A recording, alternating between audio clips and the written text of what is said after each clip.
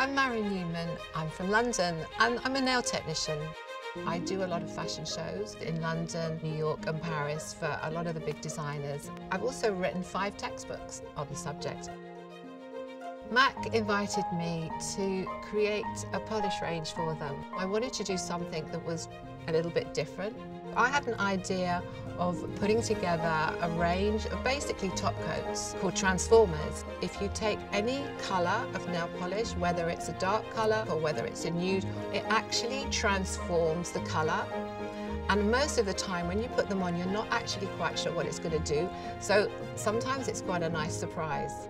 I'm going to show you exactly how it changes this beautiful magenta. So this is the gold opal, and just one coat of it transforms what the colour is like. This is one that's a blue pearl. It's got a slight iridescent blue. Compare it with the one next to it. They're completely different colours. You don't have to stick to just one colour on the nail. You can actually mix the two. And then you'd almost get like an oil slick. This is the green pearl.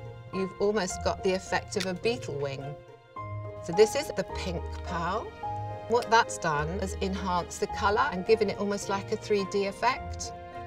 This is the leather effect. It dries to a sort of silky finish, but it's got a very delicate texture to it, just a little bit more chic than a traditional matte. And if I take, for example, the gold opal, get nearly all of the polish off the brush, so it's virtually a dry brush, and then just very lightly flick that over the surface of the leather, you sort of get an antique leather look. You can layer them, you can play with them, you can change the colour. It's such a simple concept, but I think it's such an effective one. You get all those different effects with just a few top coats. I absolutely love them, and I think everybody else is going to as well.